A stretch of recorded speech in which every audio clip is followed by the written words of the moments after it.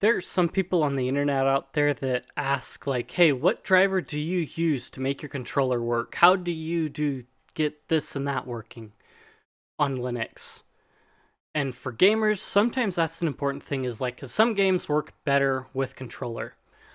And Steam is great and all, but some things sometimes you don't want to have to run Steam to run like every controller cuz the Steam input is very like good and robust. It's just sometimes like you just want to play a game that doesn't require Steam, and having to go through Steam to do it and run it through there can sometimes be inconvenient because then you have to add all this stuff to your library that you don't want to do. So for some people, it's like, what do you use? Well, Linux controller drivers are pretty robust out of the box, but sometimes you want to have like something that will configure it. You can configure easily without like having to do too much fancy work. And so in those cases, what I would actually suggest is rather than Steam, we can go with SC controller as our input daemon driver, whatever. So this project started out as a Steam controller driver that or program that you could use to map your Steam controller to, but it has since expanded to other controllers, including Xbox and so on. So you can plug in about any controller and map it to inputs and things in this program. So it does have like the haptic feedback support and a bunch of other things that are very much the same as in Steam. So it's akin to the Steam configurator in a sense, but it's not like as bloaty and big. So you're not having to open this big program that you navigate with a controller. It's really easy to navigate with a mouse and keyboard and all. And one thing I would recommend is the Ryochan fork of it is actually more up to date than the Kozek fork. So I'd go with that one instead. And that's if you're running an Arch-based distro. If you install SC controller Git, that is the one that you're going to get in that one. And so it does have a few other fixes that the Kozek version doesn't have,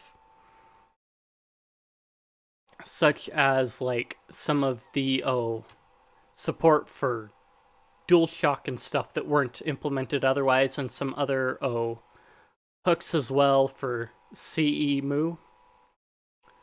But so what does it look like? So when you pull it up, what it's going to do is it is actually going to try and run a daemon to capture the USB devices. And somewhat, sometimes Steam will conflict with it, but usually it's able to do it if you don't have a controller plugged in. But it will actually take it away from Steam. And so if you're wondering, so if you run like a Steam controller or a DualShock controller that has touchpads and all, you may be wondering why it's acting like an Xbox controller. Because out of the box, this comes with Xbox controller as a profile, mapping profile. And so if your Steam controller or whatever is running like an Xbox controller, when you have this running in the background, that's why. So what it does is when it first runs, it pulls up SCC daemon, which is another Python backend for the Steam controller. So this is built on top of another standalone driver for the Steam controller, but this is just a fancy GUI interface that lets you configure it without having to do it manually. So it'll all basically run in the background. So the SC controller icon is here in the corner, and you can just click it to pull it back up, and you can actually turn that emulation off in the background if you don't want to have it active, but you still have the daemon running. You can still have the option of letting Steam take over and then turning it back on later. It'll just turn off the daemon in the background. So out of the box, it comes with the Xbox controller profile, which is pretty basic. comes with high precision camera, which does the trackball like the Steam controller does in Steam when you're playing certain games that support dual controller keyboard and mouse. And then it's got the desktop, which is pretty basic, which is like, in essence, like lizard mode by default. So a couple of them that I've actually got that I've set up myself is I was trying to do an auto clicker one, so that's what this is. This is the one that I basically run in for the Game Boy emulators across the board. So it may say Gambit, but I basically run it in like any Game Boy Advance emulator, and it's got a couple shortcuts for specific things as well in the menu over here on the touchpad. So it does have that same feature of the touch menu. And then this is what the Project 64, Nintendo 64 configuration looks like that I would use for anything that way. For the most part, I think most of the games I run out of RetroArch, which basically takes care of it, so I can run the Xbox controller layout and be fine. So first thing with it is you've got a lot of options that you can play around with. So you've got the on-screen display that will show up. So I think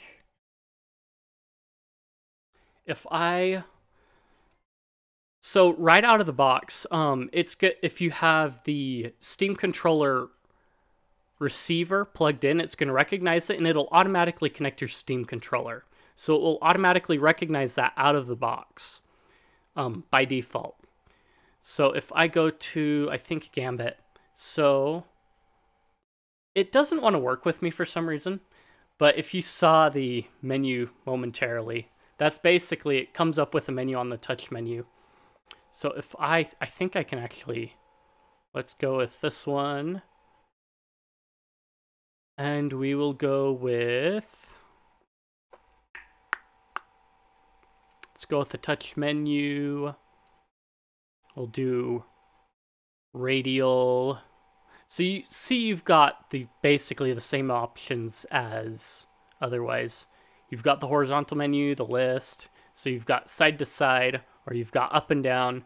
You've got the grid, which is kind of like that hotkey grid that you would have so you could like, kind of like in Steam, how you can do some of that stuff with like a hotkey grid. You can do the same thing here in the radial, which I think is self-explanatory. And then we will create a new menu. And we'll add what? So we add an item.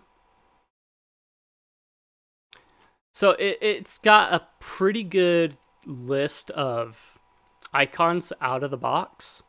And you can even add your own. So let's add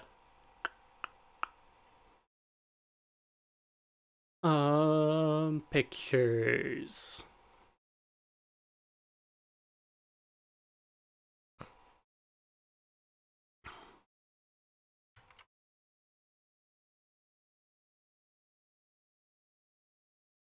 Well, well, just a second.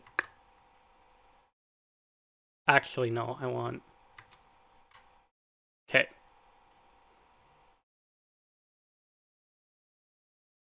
Hello. Oh, so you basically have to add it through the folder. So if I wanted to, let's add icon, create folder, custom.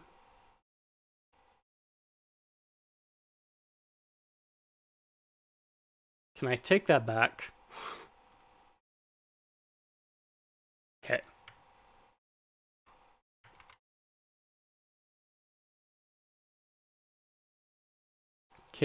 Does it come up? Yes, it does. So that's how you add your own custom icons. And then let's go with help for that one. And then grab a key, F1. So you either have the option of like selecting through here what buttons it does, or you can do grab a key and basically press any key and it'll do it. So the toggle button here basically says when I press it once, what it is, it'll hold it, and then when I press it again, it'll let it go. So for those ones where you don't want to have to worry about, holding it down for the time, you can just toggle it. So like if your game doesn't have like a sneak toggle, you can do it through here. You've also got the repeat, which basically puts it on like a turbo. And so you can, I believe you should be able to mess around with it. Doesn't look like it, but. So that will add it to the list. And then we add another item. We won't do an icon this time. Let's see, special action. So we can execute a command. And let's go with, or no. Let us set it to turn off keyboard, or turn off the controller. And then custom actions. So you can sit here and go through and like put together your own custom actions. So much like if I were to do that, it does that. So you could have like a whole string of actions here. So I don't have any set up currently, but you do have that option of like doing a whole string of actions for it. So actually, let's edit item. Let's do a space. And then go like that, and then save. And then random menu. Okay. So in here, you do have options as well. So the confirm button, we could go with, let's see.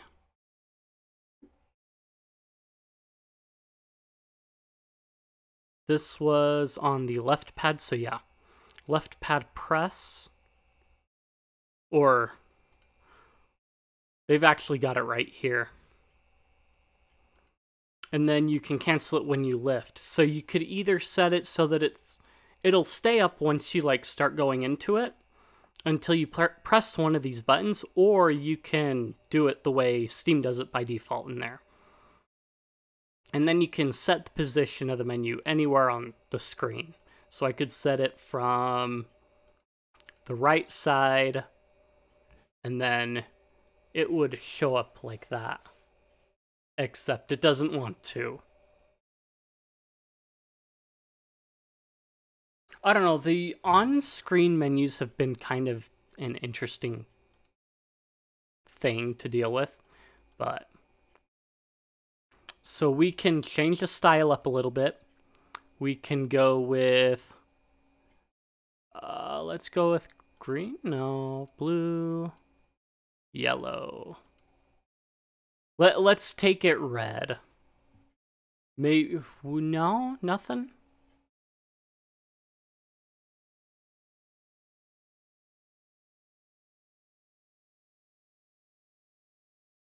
So, nothing.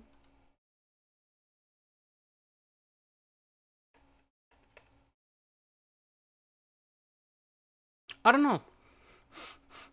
Doesn't like me. It could be an issue with Xorg or something else, I'm not sure. But doesn't seem to like me anymore as much. But you do have like a bunch of auto switcher options for switching layouts and things like that. So if like you set it up so you matched a window title or the window class, it would pull up a certain profile, or it would turn the controller off, restart the daemon, and it would basically look for that. And so you do have that option as well. So if you don't want to manage it so much, it somewhat does work. You do have to like play around with it, but it is kind of finicky. I don't think it exactly looks at the focused window. So when it looks for it, it's gonna fight you somewhat, I guess. I haven't played around with it much. I've always switched manually when I need it, so that's its own little surprise. So you can disable the emulation when GUI's closed. You can display the message about new upgrades. So if a new version comes out, it'll like display in the bar here, like, hey, there's a new version, you should update. After you've updated, it said, hey, this is a new version you've updated to. Check it out. And so it's pretty robust. So if I go, so yeah, you can see that this menu works. The touch menus, for whatever reason, don't. So need to turn off the controller. So the other thing one might want to do is add new controllers. So this here is actually me playing around with the N30 Pro. I have it in Mac OS mode, and it came up as a Sony controller. So when I plugged it in, it came up as that. The N30 Pro, the N30 Pro in the past hasn't been all that nice about it. It like broke the program significantly, but it seems to have been fixed. So I had to remove my controller configs from it. So for demonstration, I've got the SNES USB controllers that I need to add back, and my Switch controller as well, the wired one. If I nab those out of their dusty corners. So when you go in to configure it, it's not going to come up right away for any other controller. So Steam controller support by default, I believe, should be on. You might have to enable the DualShock 4 support. You might have to enable HID and EvDev. So like I said, the Linux drivers are already pretty robust out of the box. This works really well for configuring controllers for specific programs, or if your controller isn't supported by the game, it allows it to run in as an Xbox controller and be detected that way. So like for things like Lutris, it works really well in tandem with that as well. I don't think Lutris really has anything for controller configuration. But we'll go in and we will register a new controller. So what it does is it looks for any controlling HID devices that look like a controller. If you don't see your controller, what you can do is show all devices, and it'll have this nice big list of stuff. But mine obviously showed up, so I can go like this, can go next. And then all I have to do is basically configure it such that, okay, we've got asymmetrical, or if you've got a single stick thing going on, or just the SNES, whatever. So we go with this one because this is more akin to the Switch controller. We switch to this button layout because it's more akin to what we're working with.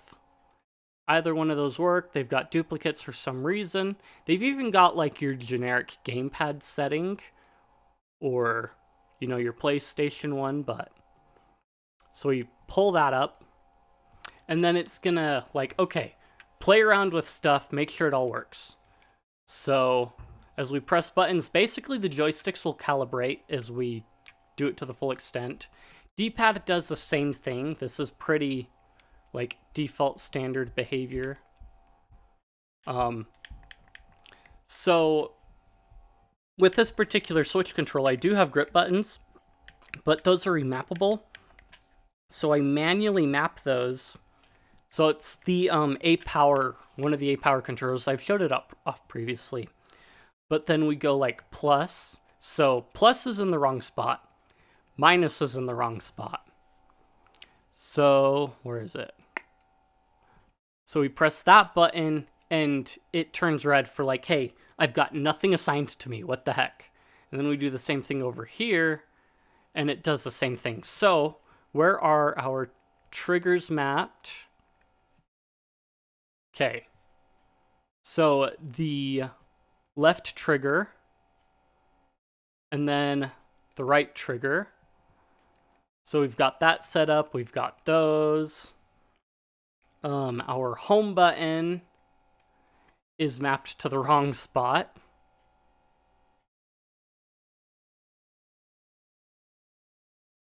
So pressing the stick.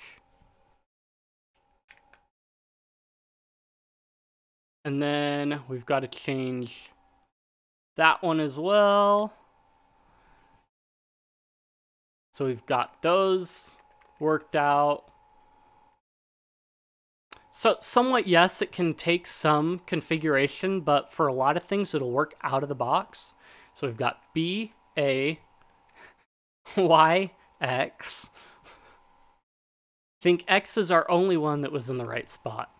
So we go here, and go here. And we've got all our things configured up correctly. All the joysticks in the right spot. D-pad, pressing stick. That. This does have a screenshot button on the controller, but we won't worry about that because it's fine. So we've got that all set up. So it pulls it up here. And you can see that the controller image changes with it too. So, and now I could run this with my emulators or whatever, and the mappings try and map it to your controller, adapt it to the controller based on what you have in. If you do have touchpads that you're using that way, and another controller you plug in doesn't have that, then it won't be able to map the touchpads, but it'll try its best to map the rest of the buttons to the best of its ability. So now that's what it looks like when you unplug it. So when you plug it back in, it'll basically come up, give it a second, and it'll do that number. It'll switch around automatically once it detects that specific controller you plugged in. So for my SNES type USB controllers, these come up as like a generic whatever HID device thing. And so we go back in, controllers, register new controller. So it comes up as USB gamepad. So it can be hit and miss, like I said, with them. But so pretty simple to set up. It does not have the menu button on here. So that one is one that you will basically go without on this one. So if we hit the D-pad, nothing happens.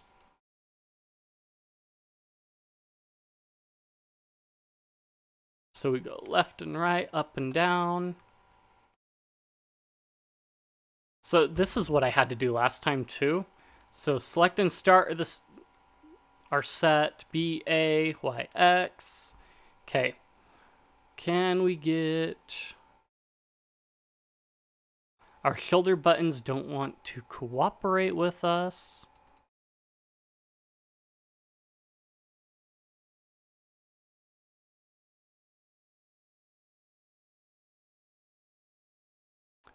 So we can do that, but some games require us to press both of those at the same time too, depending on it. So I won't mess with that.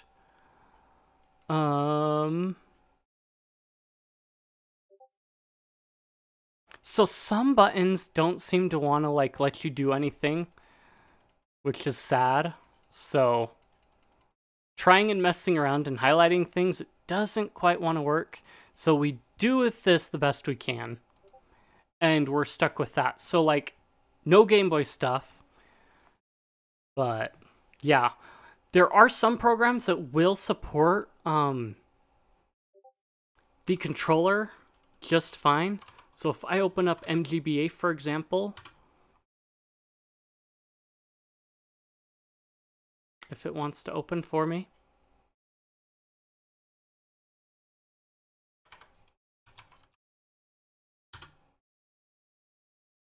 Okay, So what we go in here and do is we go into settings, go into controller. So you see the USB gamepad comes up auto-magically. And I believe we are actually pretty steady already. So if we were to load up... Do I not have any recents? That's sad. A few moments later. Not all the buttons work, so you might have to remap it. But for some things, yes, it does work quite well. But basically, SC controllers should cover most of your bases that you need. If you're like one of those people that has an Xbox controller it works really well. So let me just do one more. So if I pop my N30 Pro into Xbox mode,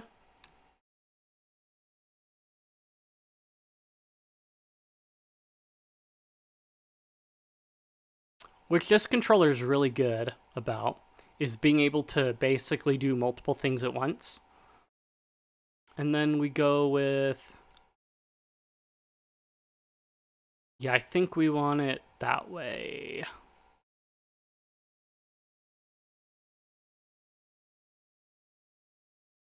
So it basically pops it straight out of the box. Right out of the gate, it's ready.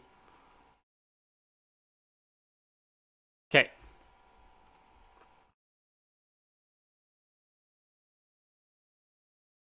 Ah, shoot. That's the one that broke it. Okay.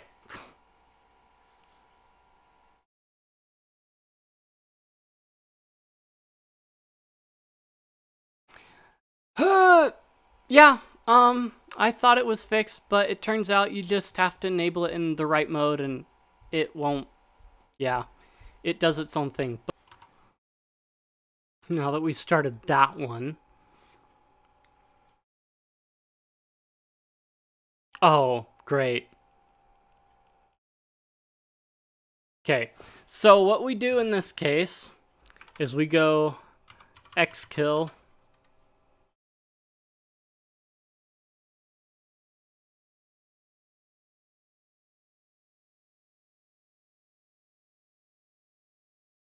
And then we go open it up again.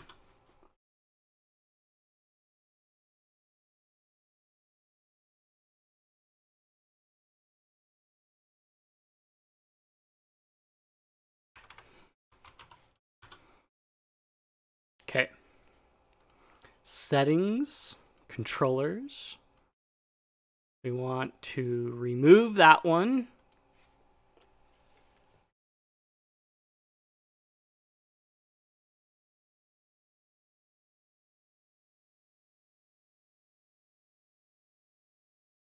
Then we go back into the apply mode.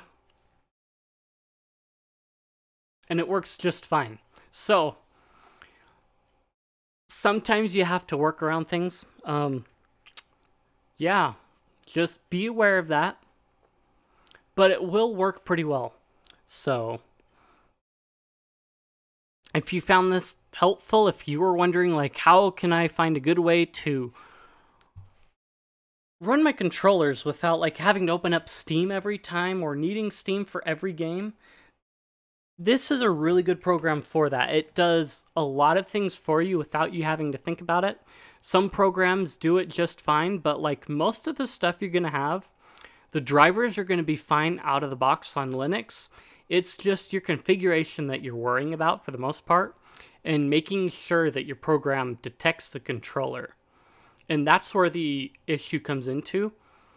And so this is a very visual, easy way of making that configuration happen. And it's got a lot of configurability that you can do with it. So, yeah. All the links and stuff are down in the description. I do stream on Twitch and that not regularly throughout the week, so you can check me out there and ask any questions, and I'll see you all later.